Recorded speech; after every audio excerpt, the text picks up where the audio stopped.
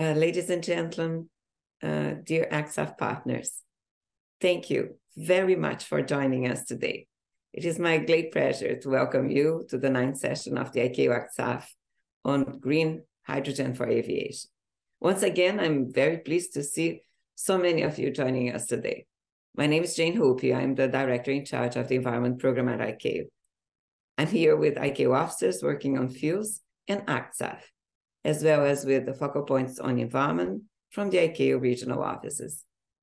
Today's training on green hydrogen for aviation was requested by many of you in the context of our survey launched at the end of last year. Therefore, I'm very happy that we are able to deliver it, and even happier that we can count on the precious support of 7 key actors in the ecosystems of green hydrogen for aviation to deliver this series. We'll introduce them in a moment. As usual, before diving into the topic of the day, we'll provide you with one update on ICAO's ongoing activities to develop the ACT-SAF program and deliver the highest value for our states. We'll also provide an update on the recent developments from our partners, which we're capturing in our track performance. Our fuel officers will present in detail all those developments, but allow me first to highlight a few important issues that just came about. So last year, as you know, we concluded 3 additional SAF feasibility studies for the states of Côte d'Ivoire, Rwanda, and Zimbabwe. The final reports are published on the ICAO website, and it is now that report in the hands of the respective states. Those states will continue to engage in order to transform the findings of these studies into concrete SAF projects. We will continue to support them. 2024 will be a crucial year, as we will considerably accelerate the pace of delivering more SAF feasibility studies. Thanks for the funding from the European Union, France, the Netherlands, and the United Kingdom, our intention is to launch around 20 more SAF feasibility studies and business implementation reports during this year and beyond. We are also finalizing cooperation with ACT-SAF industry partners to further increase the number of states. We will significantly accelerate the capability of states across all regions to launch their national SAF industry. The aim is, as soon as possible, to have SAF being produced in all regions of the world, in the spirit of ICAO's No Country Left Behind approach. Importantly, as we did in 2023, to deliver the ICAO template for the SAF feasibility studies, this year, we will develop, together with our SAF partners, an ICAO template for business implementation report. Consultation with you and, mainly with the expertise we have in ACT-SAF on economics and financing of SAF projects will be key for the successful of this new undertaking. The template will be essential to ensure consistency of the business implementation reports, and it will be most useful for investors to find the information they need to make business decisions and engage in funding SAF projects. Now, coming back to today's training. The objective will be to provide you with knowledge on green hydrogen for aviation, its production, and its use for SAF production processes. This event is indeed very timely, as we are seeing an increasing interest in green hydrogen in our member states. As an example, just yesterday, we noted the inclusion of SAF in the EU Net Zero Industry Act, the NZIA, which already includes renewable hydrogen as one of the key technologies and indispensable in reaching the EU 2030 climate targets and 2050 climate neutrality. To this end, the European Hydrogen Bank will also aim to support the uptake of renewable hydrogen within the EU, as well as imports from international partners, and unlock private investments in hydrogen value chains. This is why we have invited speakers who can explain green hydrogen from several angles. To that end, we have an exceptional lineup of speakers. First, we have Luis Janeiro, team lead at the International Renewable Energy Agency, who will share with us the views of IRENA on the role of and prospects of green hydrogen for decarbonization of air transport. From a technical perspective, we welcome Sori Mikkelsen and Matthias Madsen, business development managers at Topsoe, who will explain how green hydrogen is produced and what is the role of green hydrogens in the production process of SAF and e-fuels.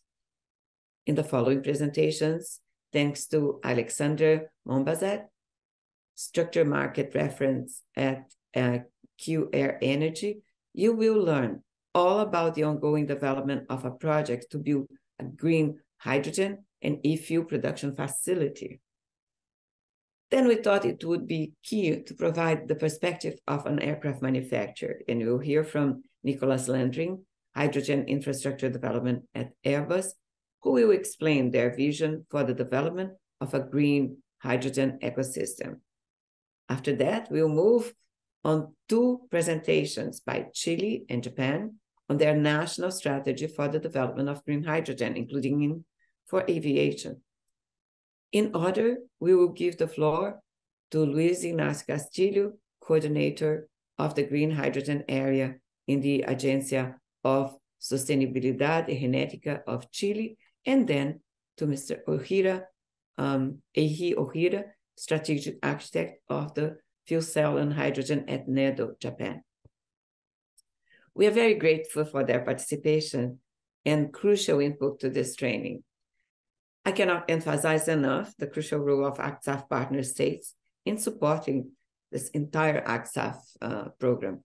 We are tremendously lucky to count on the support and expertise of our speakers today, and I would like to address them a very warm thank you.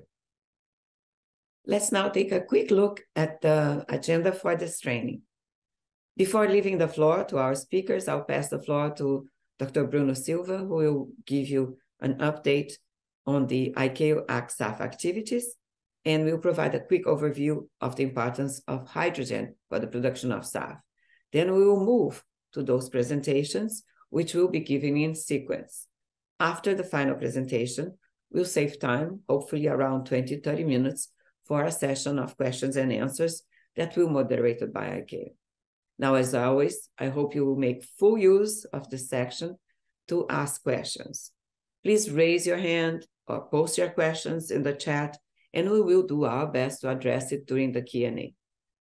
Your questions may also be targeted directly to our speakers today. We encourage every participant to make today's training as interactive and collaborative as possible. Let me now pass the floor to our staff officer, Dr. Bruno Silva, and let me wish you all a very, very pleasant ACT-SAF training. Thank you. Bruno. Thank you, Jane. Good morning, good afternoon, good evening, everyone. So as we have been always doing, I'll start this event by providing an update on the ACT-SAF program, where we stand and what are our next steps on the program. So if it's our first time here, we are including all the information in our platform. So I really invite you. We always show this slide here, and we are happy that we reached 150 ACT-SAF partners with 90 states and 60 organizations. And the list is on the website, and all the details on the program and also this ACT-SAF series, the videos and the presentations, everything's there on the website. And I would like hearing, we heard the feedback from our partners on the survey, and I would like to highlight here the platform of implementation support initiatives. This is where we're tracking the implementation support from our partners. So the idea is really to reduce duplication of efforts so that everybody knows what's going on around the world on implementation support. So please reach out to us to have your initiative reflected in the platform if it's not already there. There's a lot going on, so sometimes it's hard to follow up on everything. So if we missed anything, please let us know, and we'll be happy to include on the website. That said, like another feedback that we heard, like, is it would be good to give like some highlights of everything that we're capturing on this tracker. So we will, starting from these ACT-SAF series, like we'll have like a couple of minutes to highlight the latest things that happened on our ACT-SAF partners in terms of implementation support. So we have like a couple of feasibility studies that were recently concluded. So there was a very robust program like developed by the ICC and World Bank in Colombia, so which assessed the impact of palm oil sector on the production of SAF and renewable diesel. So with a positive outlook, with potential compliance with CORSIA emission reductions requirements.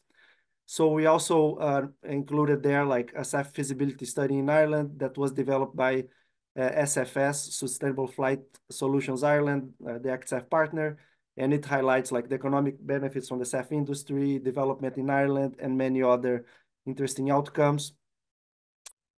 Okay.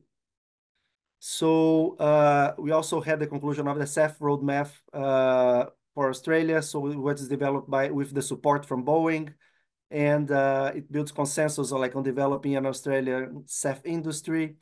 And finally, recently we had like the Singapore Sustainable Air Hub blueprint with a SAF target and levy implemented.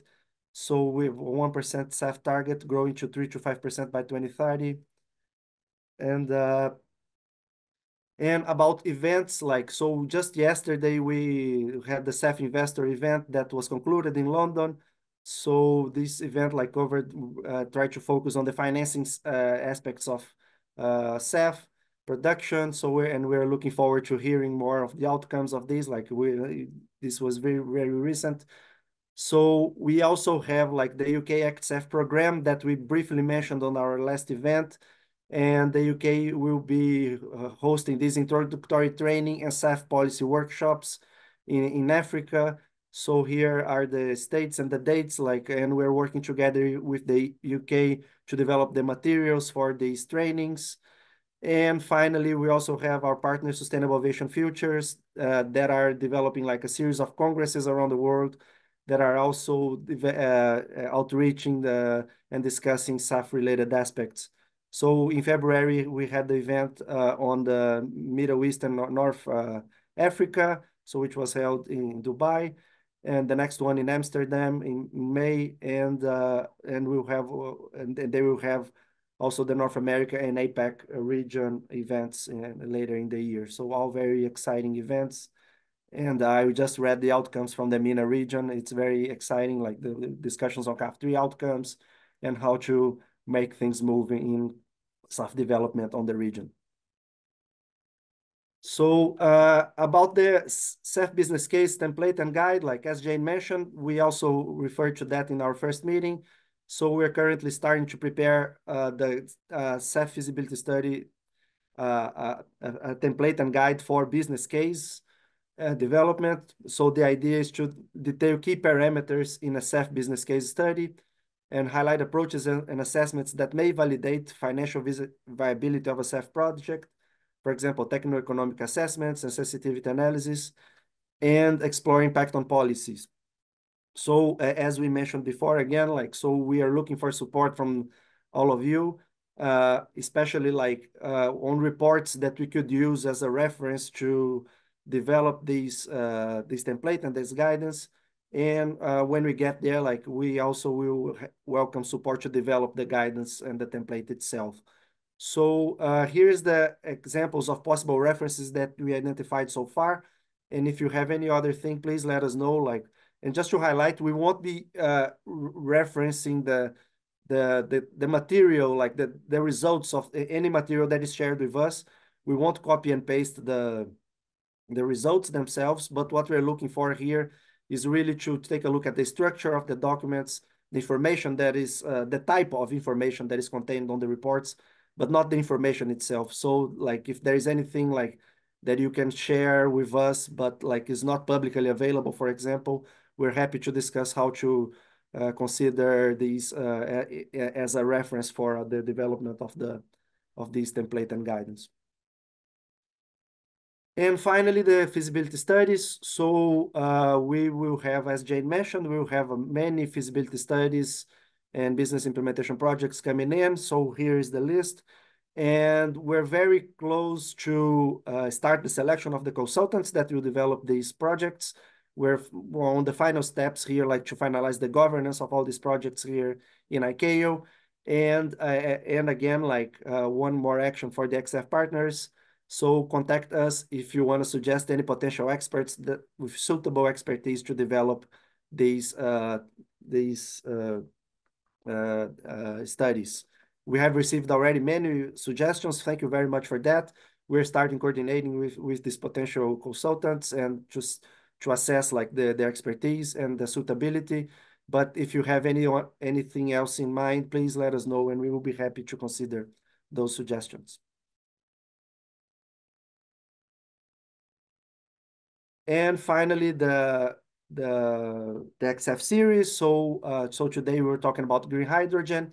This is the current list of events that we're planning for the year. But as you know, like we are always subject to review of these, and feedback is welcome. And please let us know if you want anything to be covered in our next events. Finally, so before I hand over to the speakers from today, like I'll just make a quick introduction on the importance of this topic, like on green hydrogen for SAF production in the context of CORSIA. So just to really highlight like why we're talking about this, hydrogen is a key process input in the SAF production pathways. So for example, here the HIFA process, which is like the main commercial process that we have today to produce SAF. It consists of various chemical reaction mechanisms, and hydrogen is required as an input in many of these processes. So here it's how you will remember. If you don't remember how the HIFA process works, please come back to our previous events where we described it in very much detail. Our partners described that. But here I just wanted to highlight that hydrogen is a very important input for the HIFA process, and also for the alcohol to jet. Hydrogen is also a needed input in one step of the conversion process. And why is that important for CORSIA matters and for environmental matters in general, right? Like, so this hydrogen production, so since it is part of the conversion process of the sustainable fuel, it is considered in the life cycle emissions of these fuels. So here are the tables, like with the CORSIA, the full life cycle emission values for CORSIA eligible fuels produced with HEFA process and produced with ATJ. And the emissions associated with the hydrogen production, they are included in the core LCA value of the fuel. So what does it mean? Like if you reduce the emissions associated with the hydrogen, if you use clean hydrogen, for example, these values will be lower and the SAF will be better from an environmental and climate perspective. So now going to the Fischer-Tropsch process, here the thing gets a bit more interesting because if on the traditional Fischer-Tropsch process, let's say, right, so which is based on biomass or on coal, there is no hydrogen input necessarily required for to produce SAF. So because the hydrogen may come directly from the feedstocks themselves. So if we look here on the general process for the Fischer-Tropsch pathway, there is not a need for in principle, there is not a need for hydrogen input. But however, like when the feedstock is CO2, so obviously there is no hydrogen coming from the feedstock, so because it is just the CO2. So in this case, yes, we need hydrogen as an input for the process. So, and we're seeing a lot of these developments on power to liquid fuels developed with direct capture of CO2 and CO2 waste streams. And these, on these cases, hydrogen will be very important input to the process, as we'll hear from our speakers later today in very much detail. And of course, like these two processes, they can exist in a single Fischer-Tropsch facility. And this is something that we also hear later on. But I wanted to highlight this difference here up front So that we lay the basics like on why the green hydrogen is so important. And finally, like again, highlighting that there are many ways to produce hydrogen. So the traditional way to produce hydrogen is like how we call it, like green hydrogen, and which is based on methane, natural gas, or coal. And there is a chemical process to make hydrogen out of methane, natural gas, or coal. Blue hydrogen is pretty much the same as green hydrogen, but with the carbon capture of the CO2 that is emitted on this process. So this process of generating hydrogen with natural gas, it generates CO2 by itself. So if you capture this CO2 that is generated on the process, so this is what we call the blue hydrogen, which is better than green hydrogen from an environmental perspective. We also have like what we call the turquoise hydrogen, which is a new process. There is still not yet like available commercially, but it may also be an improvement in terms of life cycle emissions. And finally, the focus of our seminar today, which is green hydrogen, which is produced with electrolysis of water and renewable electricity. So I want to highlight here, like the source of the CO2 and the renewable electricity is also very important when on the production of green hydrogen. So and on the later production of SAF, right? So here is a table that we have on our ACT-SAF rules of thumb. So I just wanted to highlight here, like if you use grid electricity to produce green hydrogen, there is no CO2 improvement, right? Like according to the rules of thumb, because this was based like on the U.S. grid, United States grid, so and which is still based like heavily based on fossil-based fuels. So if you just use the grid electricity to produce this SAF, like there will be no benefit on the final SAF produced, but there is a lot of benefit if it is produced with wind electricity or solar electricity. And similarly, there is also a difference in the life cycle emissions with the use of direct air capture CO2 and waste CO2. So this information is on the SAF Rules of Thumb website. Probably you know, but if you don't, if you just search for it, you can easily find it on our website.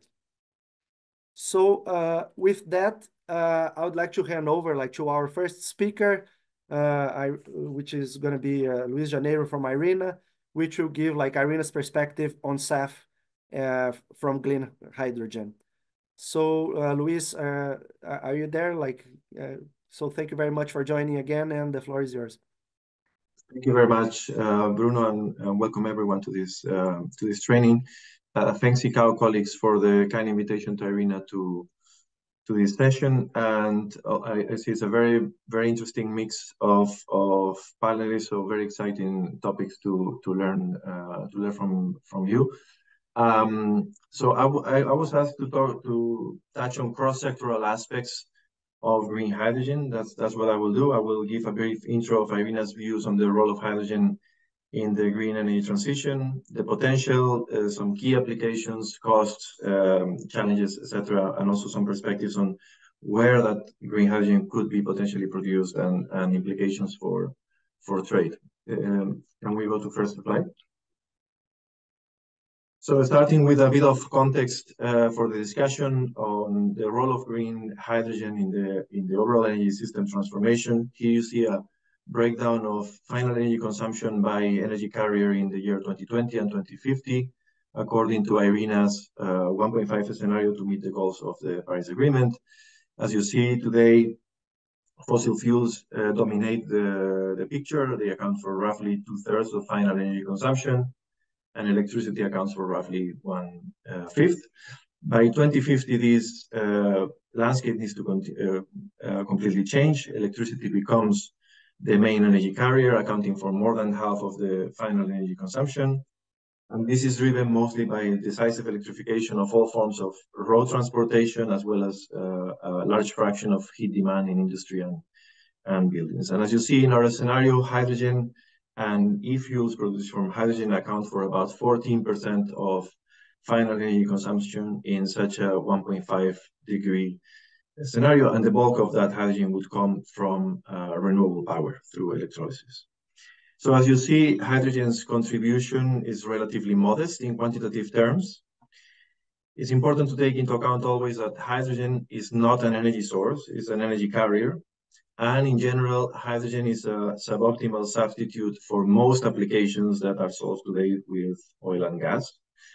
On the other hand, we see hydrogen as essential for some key applications, including the decarbonization of key industrial commodities like steel, the production of ammonia, and also in the transport sector, international transport sector, in particular for shipping and aviation, which is the topic of today's meeting. Next slide, please. Even if we focus in those key applications where we see green hydrogen being the most valuable to the energy transition, we have ahead of ourselves a really serious challenge to scale production at the pace that we will need in such a scenario. First of all, it's important to understand that today hydrogen is a major source of emissions, not a decarbonization vector. So today we produce roughly 100 million tons of hydrogen, mostly for fertilizer production and for refining and downstream chemicals. And almost all of that hydrogen is produced from fossil fuels with unabated emissions. By 2050, this needs to change. The production of hydrogen will need to scale fivefold, more than fivefold, while we make sure that most of that production is actually clean hydrogen. Just to give you a sense of the scale, just for the production of hydrogen and derivatives, we would need roughly as much electricity as we consume today for all purposes, so about 21,000 terawatt hours. And to produce that green hydrogen, we will need to scale electrolyzer production, so to have electrolyzer capacity 3 orders of magnitude larger than today, from about 1 gigawatt today to 5,700 gigawatts. So I think this gives you a sense of the massive scale-up challenge that we have ahead of ourselves. Next slide, please. And precisely because that scaling hydrogen will be such a major challenge, we always advise policymakers and stakeholders to be extremely selective in prioritizing those applications of hydrogen where it adds the most value to the energy transition. Here you see some illustration. This is a dynamic picture, by the way. It changes with the developments of technology, but you see in some areas or some applications for which electrification has clear advantages. That's, for instance, low temperature heat in buildings and industry, light duty cars and trucks, even heavy duty trucks, as we see the technology improvements. Then there's some gray area where hydrogen can be in competition with electrification and bioenergy. And then there's a number of applications where hydrogen is for sure needed, and those we call no regrets applications. Some of them could be, for instance, the production of ammonia, as I mentioned earlier, the use in steel production, for primary steel production, and for the production of SAF in aviation, as it was mentioned earlier. Also, even for the production of hydrogen directly, in the case that hydrogen aircraft could become commercially available in the future. Next slide, please. Now, until now, I've talked mostly about the challenge. Now I would like to bring some good news. The good news is that the cost of renewables is going down, and is going down very, very fast. The cost of solar PV generation has declined by almost 90% over the last decade. The cost of wind onshore has declined by almost 70% in the last decade, and the cost of wind offshore has more than half, 60% reduction in the last decade. So solar and wind are now the cheapest options to produce power in most markets around the world. And increasingly we see that it's even cheaper to build a new solar plant than to continue operating an existing coal plant. So the total cost of a solar plant would be lower than just the marginal running cost of coal plants in an increasing number of circumstances. So we think that the world is now in a much better position to adopt renewable technology, to do it at a much faster pace than just a few years ago, to decarbonize power supply, to then decarbonize key applications through electrification, and yes, also to produce green hydrogen for those applications where electrification is not an option, like for instance in the production of synthetic fuels or SAF. Next slide, please. Another one key question is if green hydrogen can become competitive with fossil-based hydrogen, and the answer is yes, if with a number of conditions. If the deployment of renewable capacity and electrolyzer capacity happens at the pace and the scale that we need in a 1.5 scenario, then we could see cost reductions that you see in this graph that are driven by technological learning, economies of scale, optimization, and of supply chains. As you see, there's a big range of potential cost of hydrogen depending on the electrolyzer cost and the electricity and the cost of electricity inputs.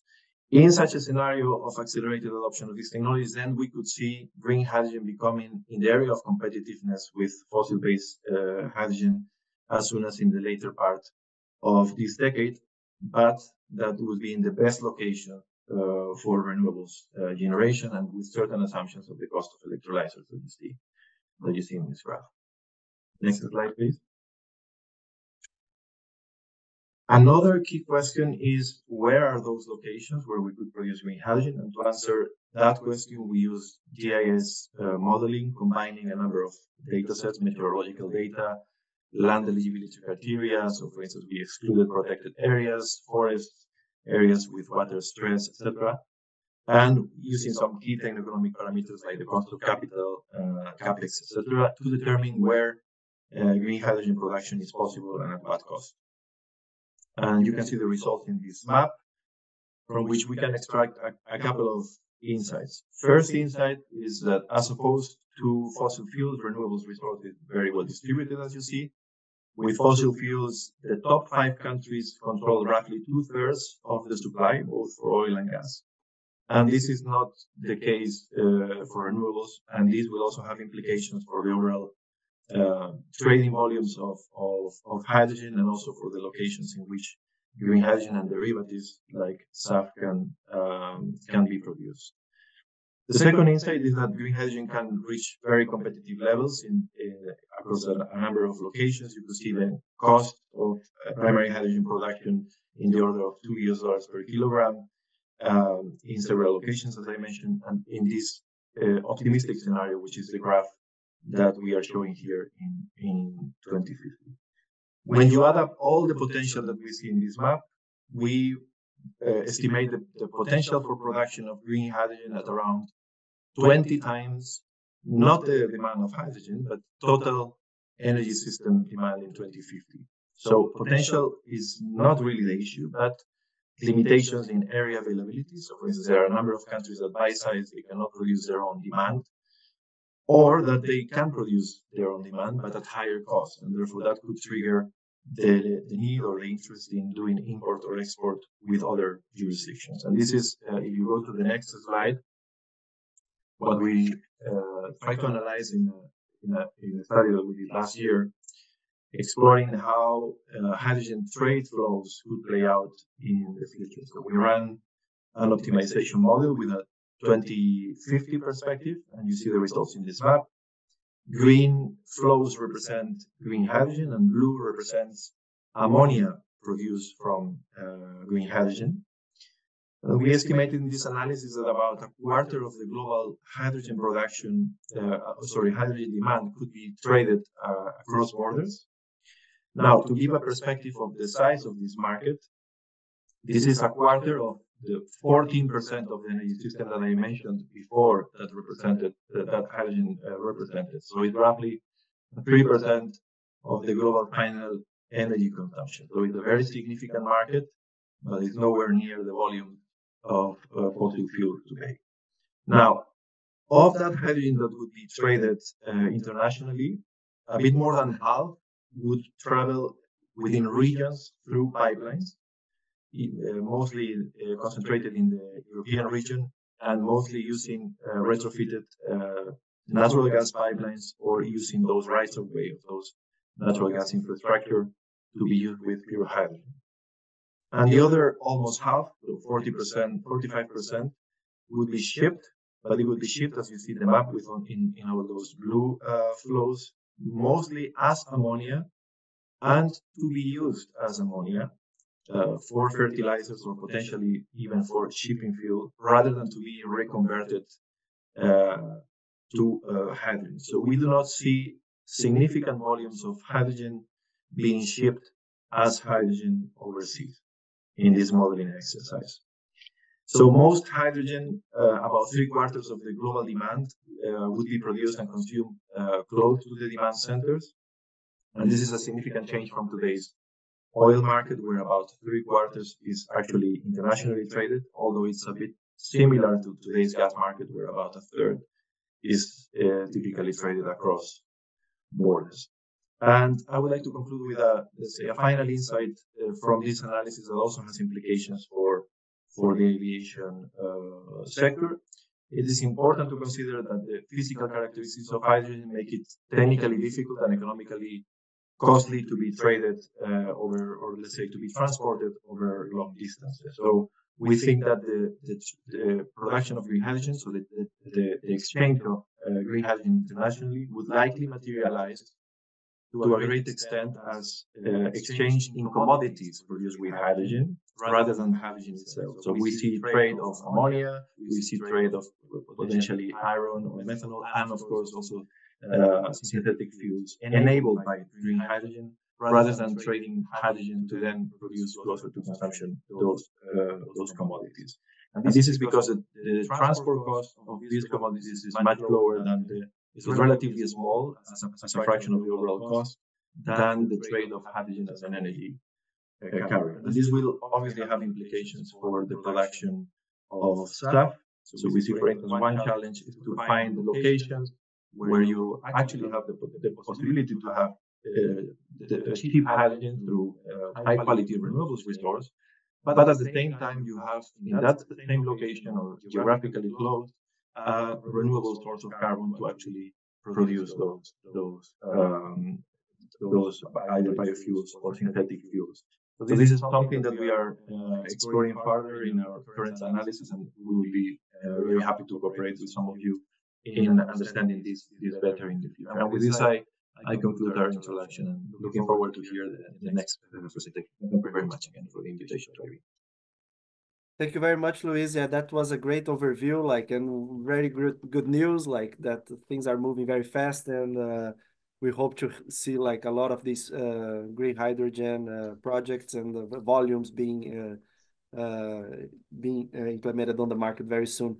And in line with that, this is what we will start hearing from our next speakers. So we'll now move to Søren Mikkelsen and Matthias Madsen from Topsoe, who will explain the Topsoe initiatives and explain how green hydrogen is produced and what's the role of green hydrogen in the production of SAF and e-fuels. So Søren, Matthias, I don't know who's going to start, but the floor is yours. Yeah. Thank you, Bruno, and thank you for the opportunity for Topsoe to contribute to this training.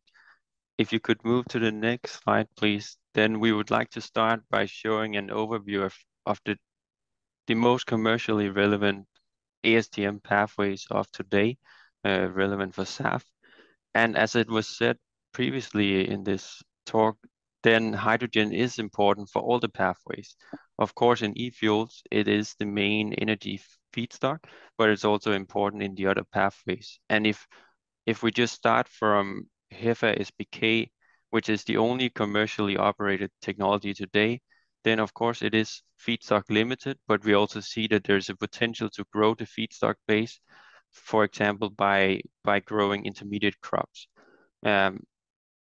Topsoe currently does not offer the alcohol to jet pathway, but if you look at the FT pathway, then we think there could be benefits of combining the gasification and the e-fuels pathway to achieve scale, but also to improve carbon efficiency of the gasification pathway. In gasification, you produce a syngas, and to fully utilize that carbon in your original feedstock, there could be a benefit of adding green hydrogen to that process.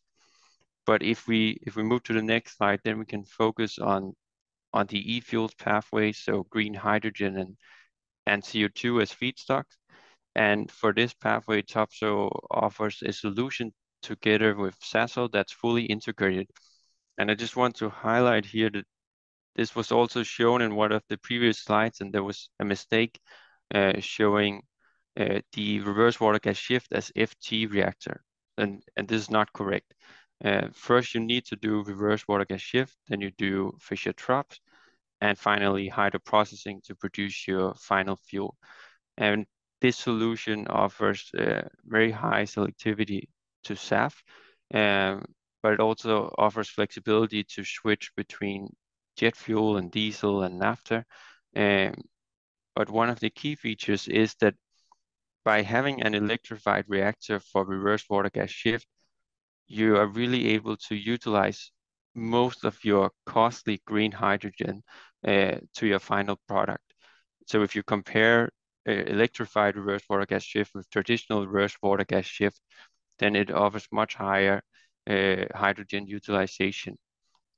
Finally, if you can move 2 steps ahead, I think we can show one detail in this because you actually have low pressure steam generated in FT, and that can be recycled back to electrolysis.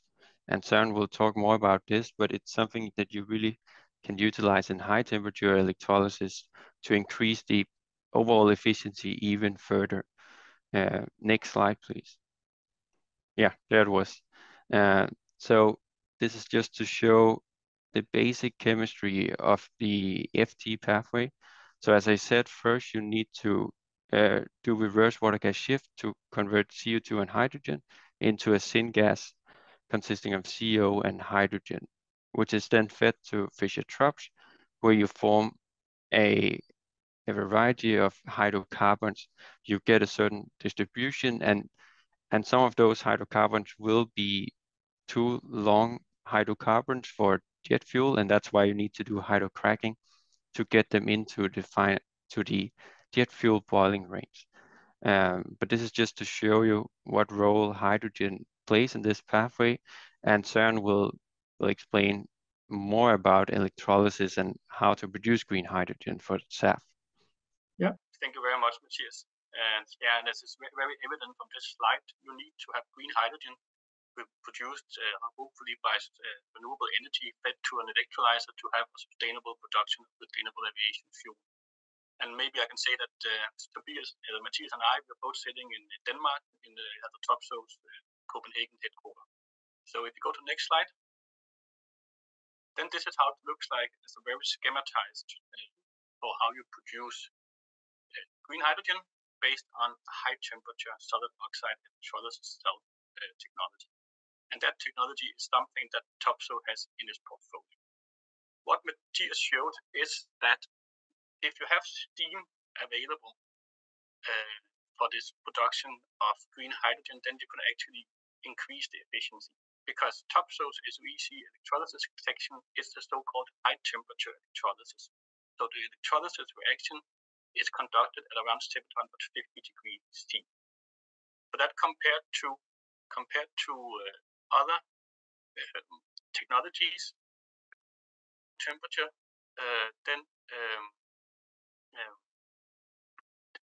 Topsoe's high temperature electrolysis is running at the 750 degrees C, and that means that we're running on steam, which means if you have steam available, then you can actually benefit from that, put it in the end, because you need to have demineralized water evaporated before it goes into the electrolysis section. Within the electrolysis section, you're then producing the green hydrogen. Then when this green hydrogen is leaving the electrolysis section within the core, then you cool it, and you need to separate it, and then you have the green hydrogen that you can use for different purposes. Here it is shown that this electrolysis is being fed and being heated up by use of renewable energy, but of course electrolysis can be powered by also fossil-based energy. But of course, in order to make it sustainable, we focus on green electrons being generated by renewable energy sources. Can we go to the next slide? Yeah.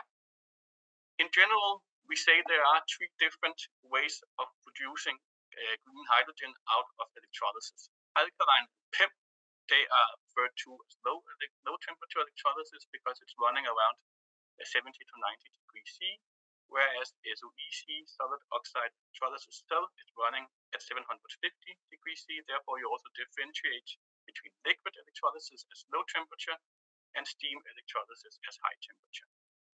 In PEM, then it's an abbreviation for proton exchange membrane, So what is happening is that you take the water, and then you are actually transferring a proton, hydrogen atom across the electrolytes, hence the name proton exchange membrane. Then you generate your hydrogen.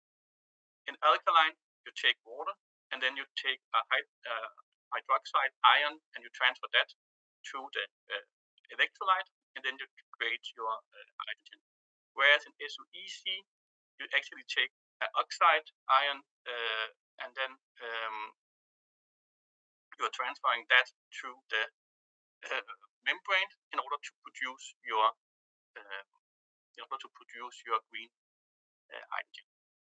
So, if you can have the next slide, please.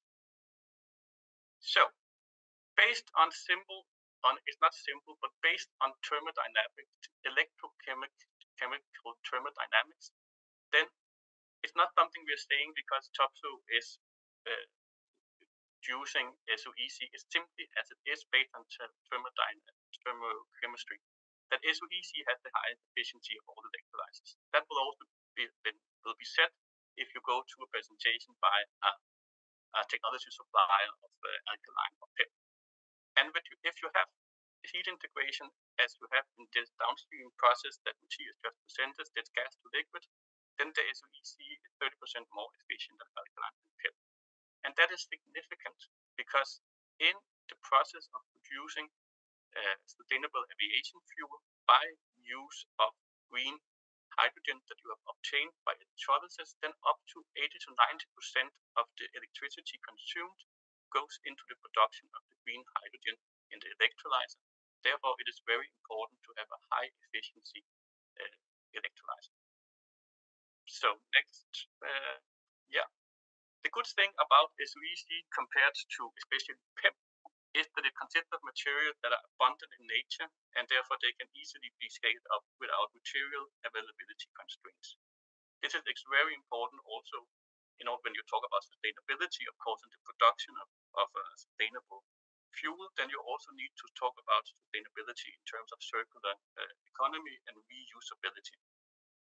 And then the last bullet here is that compared to low temperature electrolysis, then high temperature electrolysis, SOEC, is also capable of mobilizing CO2, which is a very, very stable molecule. And that comes with some benefits, because you see more and more applications where you actually want to have a biogenic CO2 source that is directly converted to CO in different sectors. And then there is also this, which is very interesting with SOEC, is that since SOEC is capable of electrolyzing and mobilizing water, H2O, and CO2 at the same time, then you can actually co-electrolyze it. So you can electrolyze both these molecules at the same time, and then you will be able to produce hydrogen and CO, which is essentially synthesis gas, which essentially also can go into the Fischer-Tropsch route. But this is something that is currently under development. Now the focus is on steam electrolysis independently and CO2 electrolysis. But we see a lot of interesting aspects for us to continue to develop on. Next slide. Yeah, this is a very important slide because there are a lot of focus on green hydrogen production, and there are many new players to the market. But with this, we are very proud to say electrolysis and development of electrolysis processes and optimization of electrolysis processes is not something that at all is new to Topsoe, because we have been doing that since the 1980s. However, in the 1980s, the focus was on fuel cells globally. And a fuel cell is where you have your hydrogen, you put it into a fuel cell, then you produce your renewable, you produce your electricity. But then there was a global shift in the market, and in 2013, it was evident that it was shifted towards SOEC. In SOEC, then you have your energy and you want to produce your hydrogen. And the good thing about SOEC and SOFC is it's exactly the reverse process. So if we have developed SOFC, solid oxide fuel cells, in the 1980s, then you could easily just reverse the process, use the same cell, and then you will be able to produce your hydrogen out of renewable electricity. So therefore, we started to make demonstration units and put it into industrial scale with several running references globally in order for our board of directors in September 2022 to take FID on the biggest SOEC manufacturing facility that is now under construction here in Denmark. 200 kilometers from where I'm sitting, we have breaking ground, and we are on target to produce the first 100 megawatt of SOEC stacks that will be delivered to our launch clients' first ammonia in the start of next year. And that capacity of that factory can be gradually ramped up to 1.2 gigawatts annually. And I can also say that this factory has been recognized by the EU Innovation Fund in Europe and has been granted a significant contribution of 94 million euro in December last year. So that was an early Christmas gift. And I hope with that, normally I give these introduction to green hydrogen production by SOEC in an hour or so. And now I hope I have managed to do it sufficiently in these 10 minutes. So if there's any questions down the line, please feel free to connect me on LinkedIn, and yeah, I would be glad to answer. I don't think I have more slides now. Thank you very much, Søren. No, yeah, this is great to hear like how the technology works in detail, like, and yeah, this is exactly what we are expecting on this series, like to really go into a higher depth, like on the technologies, and very exciting to hear all these new technologies coming from Topsoe. So like with that, like I think it's also a good link to our next speaker, like which will illustrate like how to go from the technology to the real re-implementation of a project. So now, I'd like to invite Alexander Mozabet, which is the structure market referent at Kiware Energy, that will describe like the ongoing development of a project to build green hydrogen and e-fuels production facility. So Alexander, are you there? Yeah. Okay, so the floor is yours. Thank you very much. Thank you. So first of all, thank you for allowing us to present CAR activity and share our experience on hydrogen project development. So QR is an independent power producer of 650 collaborators and present in 20 countries. And we started 6 years ago to participate to the eclosion of the hydrogen market for several reasons. May I ask you to go to the next slide, please? Okay, perfect. So as I said, we started to participate to the eclosion of the hydrogen market for several reasons. The first one was to solve the issue of the intermittency of our renewable assets as a way to store our green electron. Also to ensure an indirect use on green electron and in hard-to-abate sectors was the maritime and also, of course, the aviation. And for us also, it was a new way to be closer from our customer in order to sell our product. So in that sense, we are currently thinking of all the hydrogen derivative that will allow us to transport from our production site to the customer maybe everywhere in the world, but mostly in Europe. And in that sense, we are thinking that the whole hydrogen chain from ammonia to liquid hydrogen, and of course of sustainable aviation fuel with the ACT-SAF. And to do so, we want to create projects in promising geographies, mostly in Brazil and Iceland, but firstly in France. And we fix ambitious targets that you can see in the slide, which would be by 2032 to produce at least 1 million tons of green hydrogen per year. So now we're going to our most important projects regarding ACT-SAF on the next slide. So this project is called ELAN, and it will allow us to have first experiences on the ACT-SAF project. So currently we already have one hydrogen project that is under construction, and that should be launched at the early stage of 2025 and would be in first phase of 20 megawatts and 50 megawatts in second phase. So we already have sort of knowledge regarding the hydrogen production, and we want to get benefit from that to create now more bigger projects and project on ACT-SAF. So this is the case for ELAN. So it's one of our most mature projects in development. It's located in Lannemezan in the south of France, and it will be entirely dedicated to the production of ACT-SAF. So regarding this project, we already secured the land, secured the electricity supply, and as QA will be in charge of the renewable energy production and green hydrogen production. So this project, which is under development since 2021, should start to operate in 2029 if everything is going good. But we will see that the project developments of the project might face several barriers all along its development to its launch. So please go to the next slide. So yeah, indeed, there is 4 main requirements that need to be complete if we want to think about making a project in a certain location. So first of all, the green hydrogen require water and electricity, as we already saw. So regarding electricity, for a project like Ilan, we will need to secure at least 2.7 terawatt per year of renewable and low carbon electricity, which is equivalent to 2 gigawatts of solar PV installed in south of France. And regarding water, we will need to secure at least 600,000 cubic meter of water per year for always like a project like Ilan. So those important quantities might represent the major stakes in location, prone to drought, and might face water scarcity issues. So the acceptability of the project can be questioned, particularly on this point. Also, the project needs a lot of space as we plan to create an important industry. Thus, we need to secure the land. In the case of France, it's pretty complicated. As you may know, we have a new regulation, which is called the Lausanne, which restricts the use of new land for industrial purpose. So this new law creates land scarcity and competition among new projects of all types. So it's quite a major stake for us in our project development. And the last but not the least, we need to secure the offtake.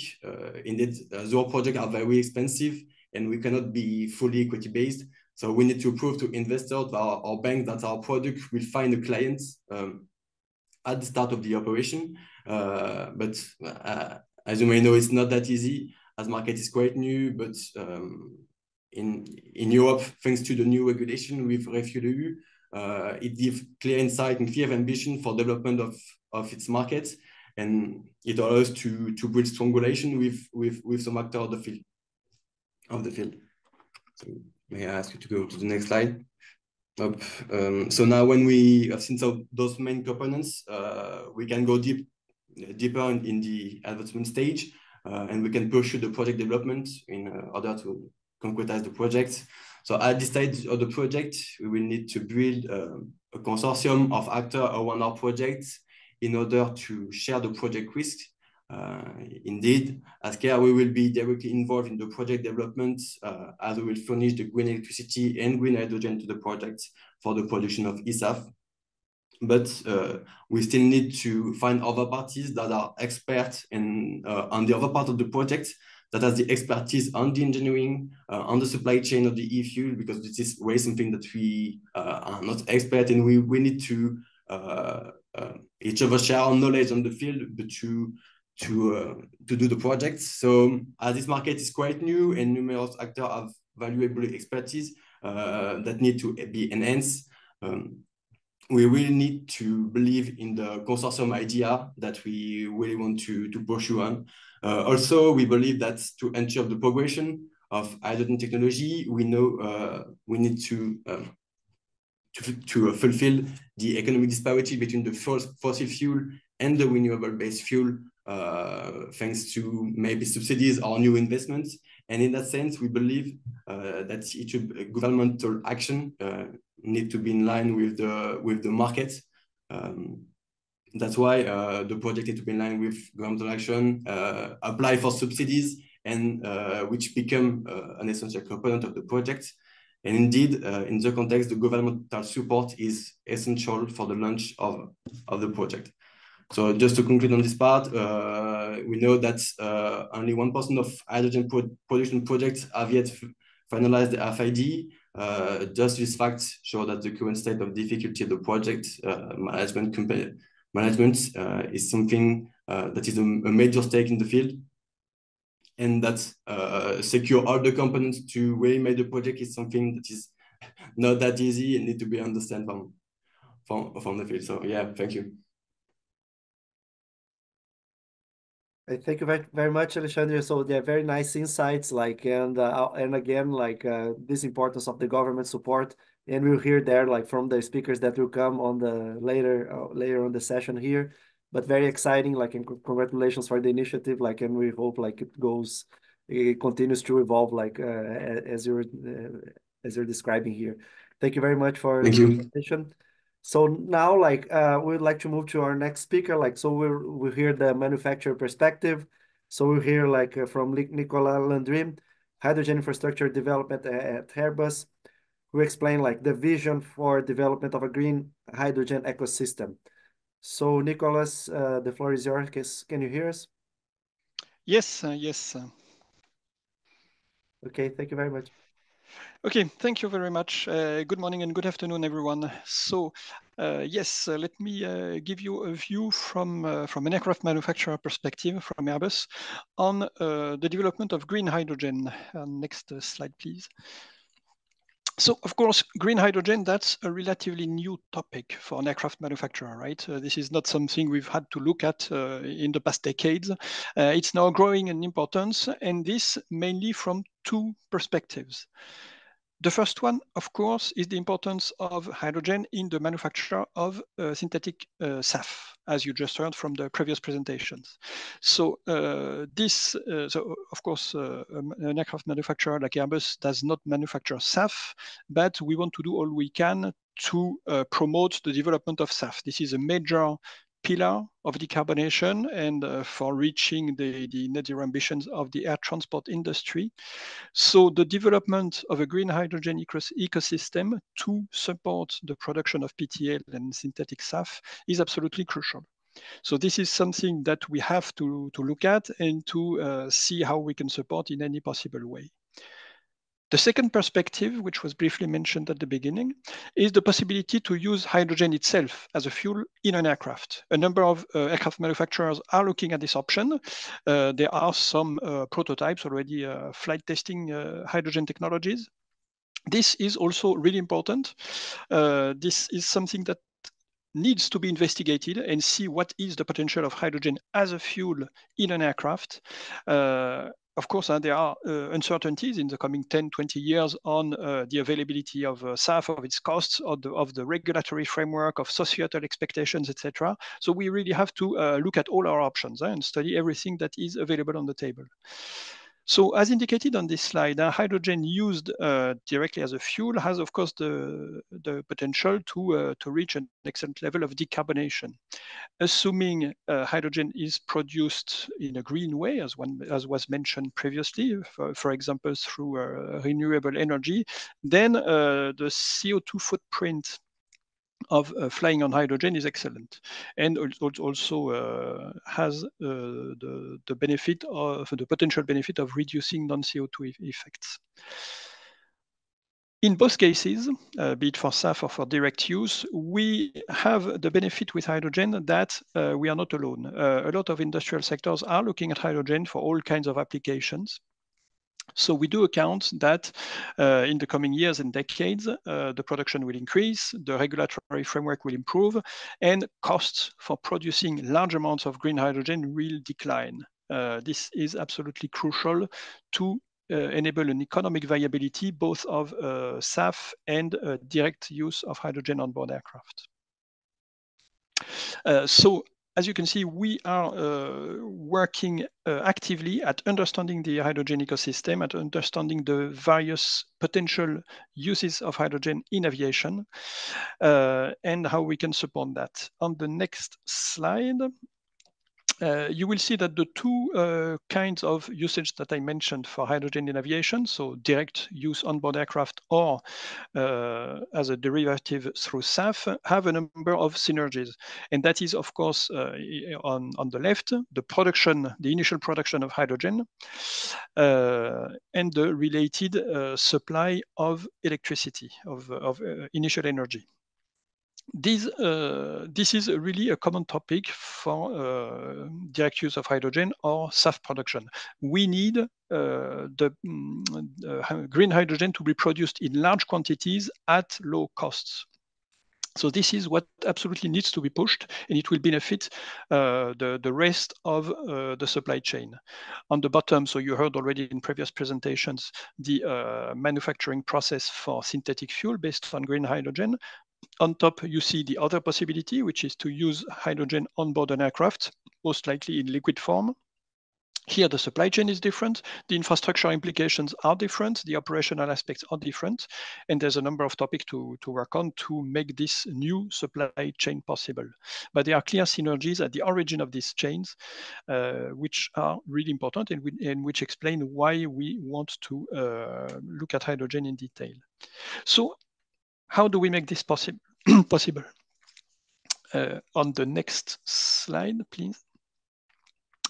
You'll see that this is far from simple. We as an aircraft manufacturer are talking to a lot of stakeholders to support the best we can the development of a green hydrogen ecosystem for aviation. It's important to precise for aviation. There is a lot of talk around hydrogen. There is a lot of funding available. There is a lot of projects in all regions of the world for hydrogen, but very few stakeholders have aviation on their radar. It's starting to happen for synthetic fuel. It's not yet really there for the direct use of hydrogen as a fuel in aircraft.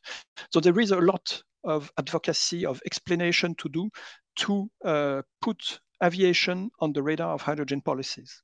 So as you can see here on this very, very simple slide, is that we have to push that to the full chain of stakeholders involved in the manufacture of hydrogen, in the transport and related infrastructure, and in the world of aviation.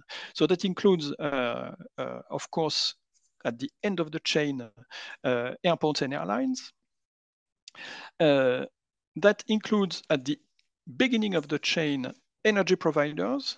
We at our level are in discussion with many energy providers in all regions in the world to understand their plans, to explain our future needs, to also understand the carbon footprint of the various options available.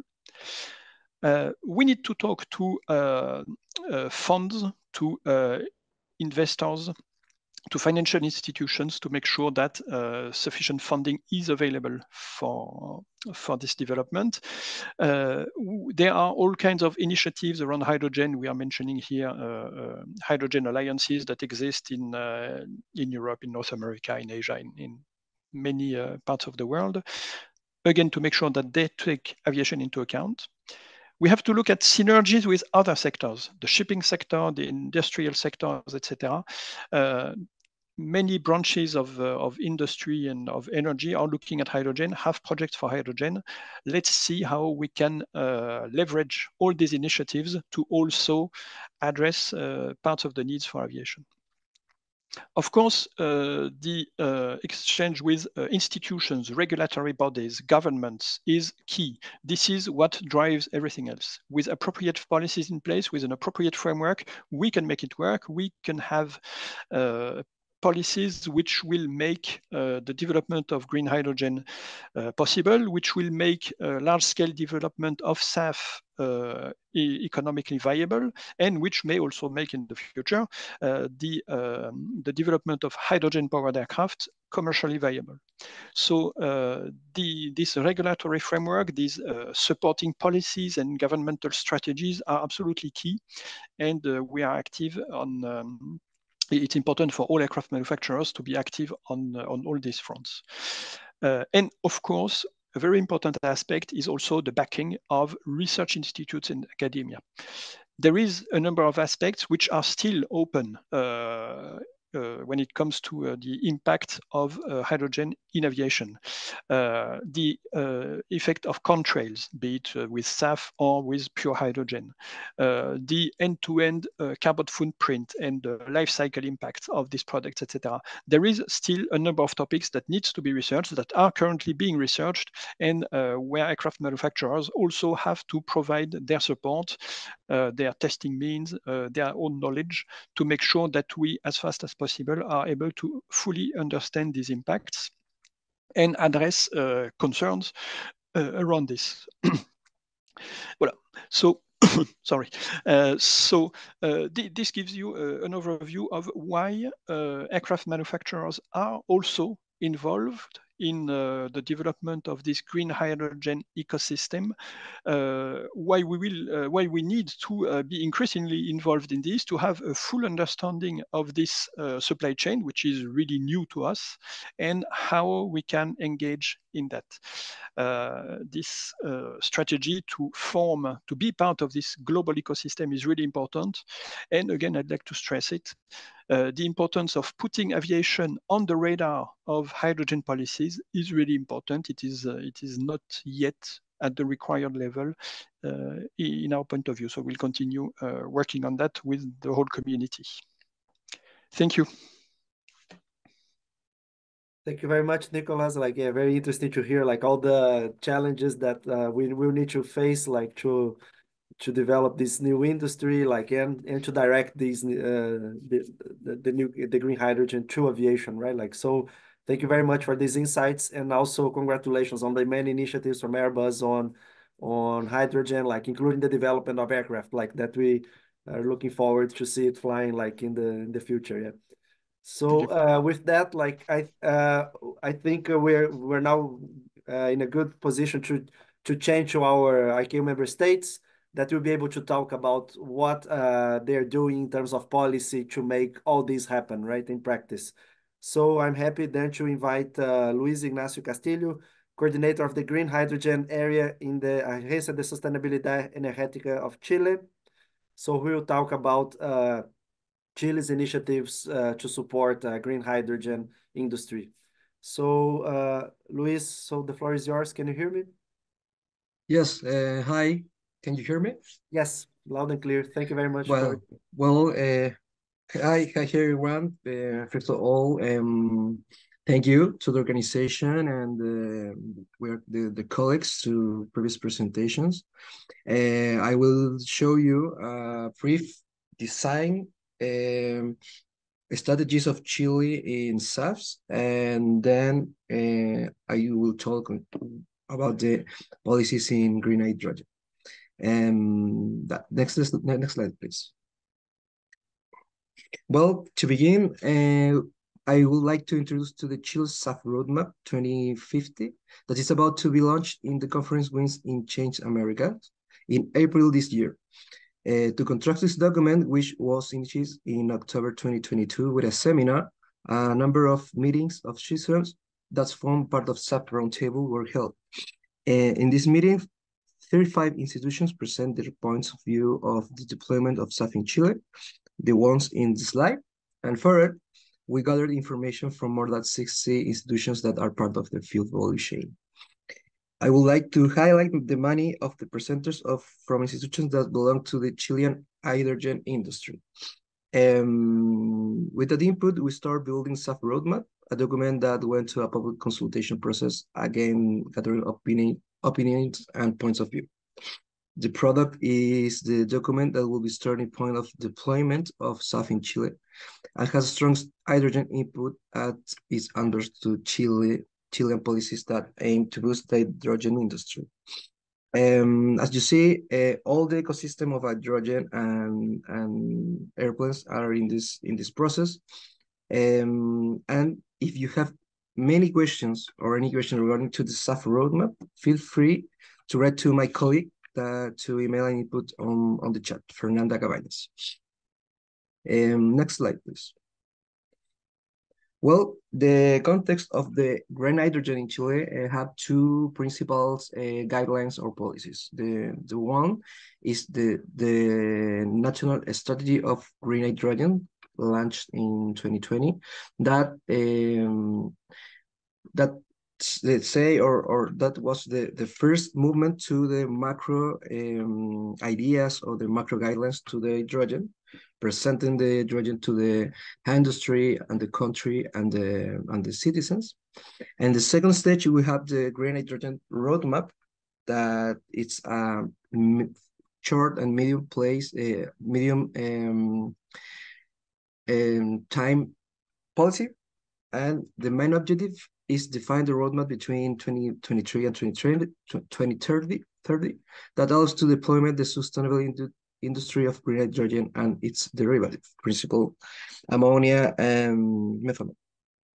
And the specific objectives are sustainability, coordination, identify new actions, and define roles. Roles understanding in the public and the private ecosystem. Next slide, please. Well, the main process or the macro process that was developed through a participatory process that include 4 levels. 1, citizens in the citizens workshops. 2, the interministerial tables that was the main focus of this design, because it is the core to make or the feedback between the others levels. The 3 is Green Hydrogen Advisory Council. Is the consultative council that was formed by public privacy actors and private actors. And the 4 is the strategic committee that was composed by politics and economic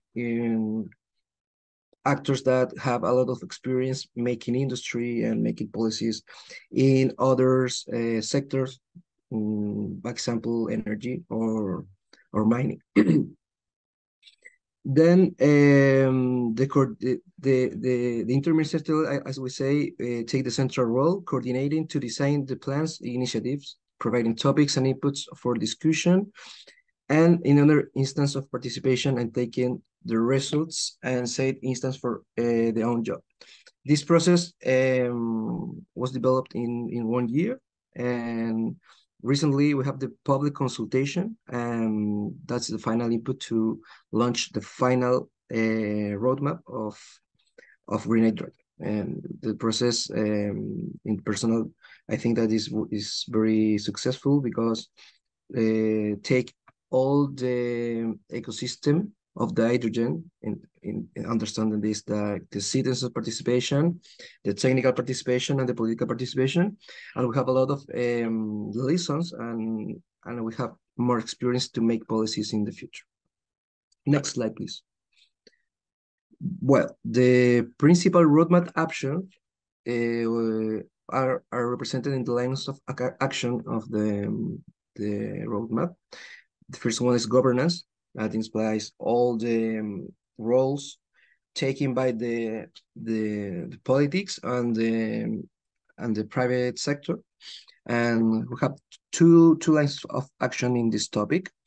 The second one is the market enabling and promotion. That, as you can see, is the most is the topic with more actions. And these are focused in the fermentation of the demand, the local demand, and the promotion and preparatives for the future or to the second wave, that is exportation and international production.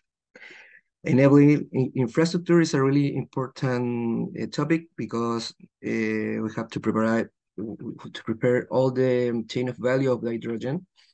It's meaning it is like to the logistics sector.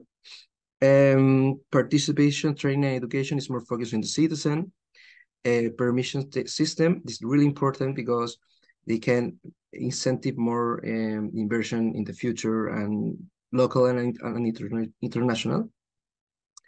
Industry sustainability, it is really important because this the permits on the future, and we have more structures to make the industry more sustainability. The retailers deployment, that is a really important thing in our country. Development of capacities and knowledge and skills is related to education, to the citizens, and international positioning that it's in line with previous presentation and the efforts of the government to promote this industry. Next slide, please. Well, in a brief resume, we have the timeline of the policies and the action of this roadmap. As I can say, the 2020 Chile launched the national hydrogen strategy, and in the 2023, in between 2023 and 2026, we have the investment signals, regulations, and off-takers. This is the focus of the roadmap. I highlight that I put is the energy efficiency cost. We have Chile have a really competitive prices of energy, principally for the sun in the north of the country and the wind in the south. That implies a competitive levelized cost of hydrogen, but the electrical system needs to be more robust in transmission and other issues now. Efficient permit system, that I say is a really important driver to make investors to make deals. Tax and financial incentives. Chile have are designing the first financial facility of hydrogen by Corfo, with investors that like in others, and Chile wants to have more investors, private or multilateral organizations. Local demand is a really important driver because permits to the country make more industry and have more license and prepare to the future with exportations of hydrogen.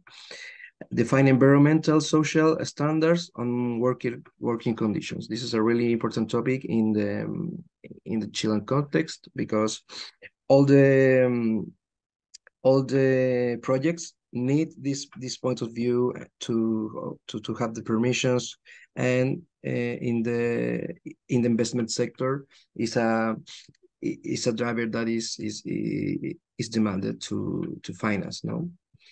And the second window is the productivity chain and decarbonization. And I have these points that I highlight. First is the regulation implement contribution to decarbonization. No, sorry, the regulation implemented that implies that all the rules that make clear, and the regulation that it was developed in the first window finally have a solid implementation in the regulatory system now. A contribution to decarbonization that implies more projects, and that impacts to decarbonize the energy matrix, and the use of carbon in the different sectors.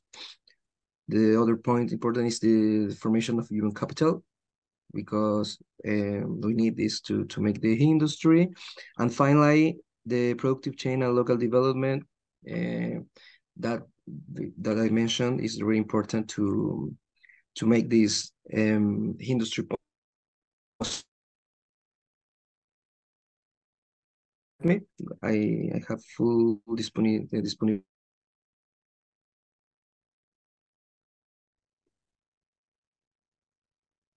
I thank you very much, Luis. Like they're very exciting to hear how Chile is moving towards this new industry, and how it is supporting and putting all the stakeholders together, right? Like this is something we hear throughout, the importance of putting all the various stakeholders together towards like the same objective. Congratulations on the initiatives, and I'm sure it's going to be a good example, like for other ICANN member states that are thinking on pursuing this option. So, and with that, like I'd like to come to our last speaker, like again to bring the perspective of another state. So we have AJ Ohira, which is a strategic architect for fuel cell and hydrogen at NIDO, Japan. We will also present like latest initiatives to implement a SAF green hydrogen in industry in Japan. So AJ, thank you very much for joining. Like I know it's very late there for you now. I really appreciate your time and your willingness to share your experiences with us now. So can you hear us there? Yeah, thank you. Can you hear me? Yes, thank you very much. Good, good. So Thank you, Bruno. Good morning and good afternoon, everybody. I'm very happy to be here to introduce Japan's activity, Japan's effort to promote hydrogen. Okay, next, please. The hydrogen, it's not new to Japan. You know, our first and the national R&D project on the hydrogen was established almost a half century ago. Well, and after a long period of the research and development on the hydrogen, we are able to move from the technology demonstration to the social implementation.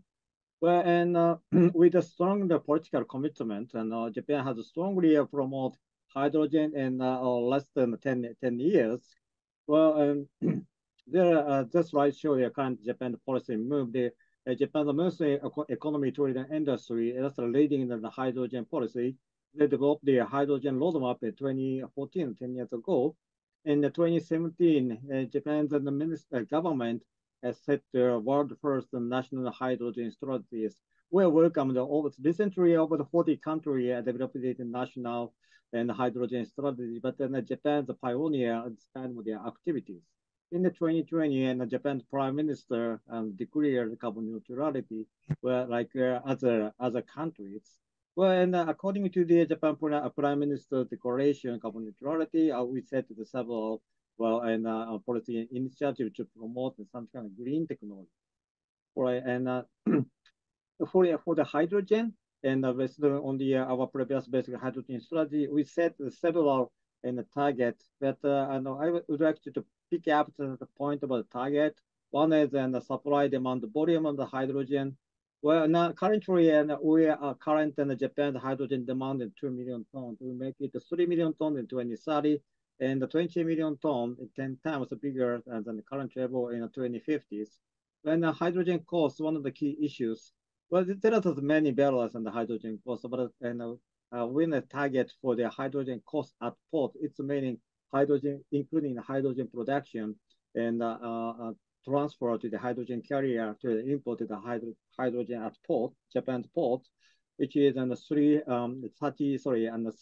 Japanese yen per normal cubic meter in the 2030, and less than the 20 Japanese yen per normal cubic meter by 2050. That's still in the challenging target. The next please. Well, this was a slide show on Japan's new hydrogen strategies. And after the 6 years, and Japan's government decided to revise Japan's hydrogen strategies. And so it's including a new target for the installation of the electrolyzer. And according to the IEA forecast several years ago, the scale of the water electrolysis installation will reach 550 gigawatts in 2030. So Japan target would get some kind of 10% of the global market with electrolysis in 10 years. But and not only in Japan, but also in the global market. And other most important thing is Japan's promoting the low carbon hydrogen. We're considering about the carbon intensity, carbon footprint based criteria, and we can care about the color of the hydrogen.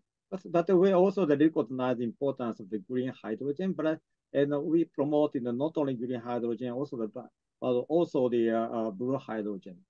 Well, we need to develop the kind of the hydrogen demand. There are several types of hydrogen demand. When the first one is the power generation, communicate with the Japan stakeholder like a power company. And finally, we get a commitment for the Japan the power company to use the hydrogen for power generation. And the fuel cell is a good key device to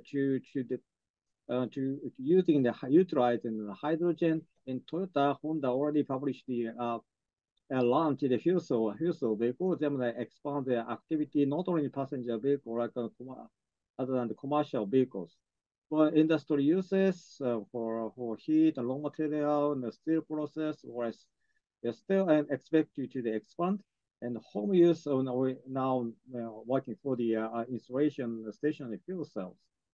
Well, in order to create and expand the initial hydrogen market, the Ministry of Commerce and Industry is considering the subsidy scheme for the hydrogen production and the supply. Well, to the Clean Hydrogen Promotion Act, and I don't know that the exact name in the English, which including this subsidy system is currently being debated in the diet process. So next. And this is a kind of image for the subsidy scheme for hydrogen production. Yeah, well, we recognize that the very high green hydrogen, including the green hydrogen, renewable hydrogen, quite expensive early and especially in the early stages. We set the strike prices and to provide the subsidy between the price gap between the green hydrogen and the fossil fuel over the 15 years. And the right one slide show the kind of threshold for the kind of green hydrogen. Right. Sorry. Well, there are several thresholds. It's decided by country. But in Japan, we set 3.4 kilogram CO2 emission per kilogram of hydrogen production. It is our current threshold for green hydrogen. So next, please. So from this slide, and I would like to show our activity. The NEDO is a kind of funding agency, and the Ministry of Commerce and Industry to promote and organize the national R&D project into the demonstration. Well, and this is our basic strategy of R&D activities. We support for the based on the 3 pillars. One is the fundamental, the applied research, mainly in the working by the universities or national institutions. Well, not limited to the R&D in the research center. We need to test the technology in the real field. So we are conducting the field test and demonstration. To use the hydrogen in the real field, we recognize the importance of regulation and the code and the standards to use the hydrogen in the safety. These 3 pillars and must be integrated. And also the public outreach and so getting the public acceptance to use hydrogen or international cooperation or essential or activity. Well, we're now working for hydrogen production, storage, transport, utilization, so mainly fuel cell, hydrogen engines, hydrogen and gas aviation, aviation propulsion systems, e-fuel, biofuel, etc., etc. But today I'll bring some information about current activity on hydrogen production, renewable hydrogen production. Next, please. Well, this is our activity on the electrolysis. So we're now working for the electrolysis and the short stack, when the alkaline electrolysis, PEM electrolysis. Also, they're working for the high temperature electrolysis, solid oxide EC, or an annual exchange membrane. To improve, right? Funciona, bueno, la elaboración de... To improve the technologies, we need to back to basic. Okay, and there is a lot still and remain an issue to improve the technology even in the PEM electrolysis, alkaline electrolysis. Well, So, and the fundamental research we are now need to develop the kind of analysis technology.